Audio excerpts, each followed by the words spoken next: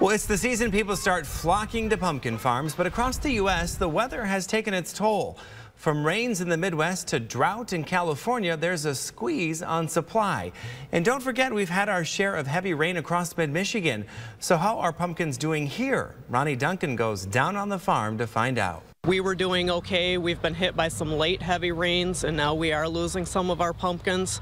Angela Rensmer knows a thing or two about pumpkins, with more than 40 acres of them on the site of Johnson Pumpkins, and she sees this year's crop as okay despite the rain in mid-Michigan. So overall it's been good, but it hasn't been no bumper crop. And the results are plentiful at Johnson, where you can find a variety of pumpkins, all shapes, all colors, and all sizes.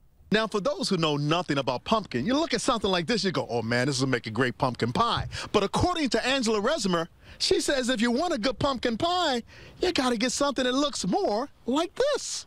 Your jack-o'-lantern-sized pumpkins have a stringier meat inside of them, and so they don't really cook up as well as, say, your pie pumpkins that are sitting over here. They have a much creamier texture to them, so they cook up a lot better for your recipes.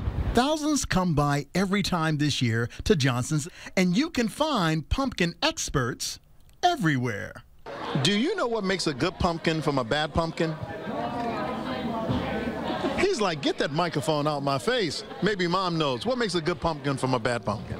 One that you can have yummy seeds in it. As we can tell, you can decorate your pumpkins, but sometimes, even here, you can't tell a good pumpkin from a bad pumpkin.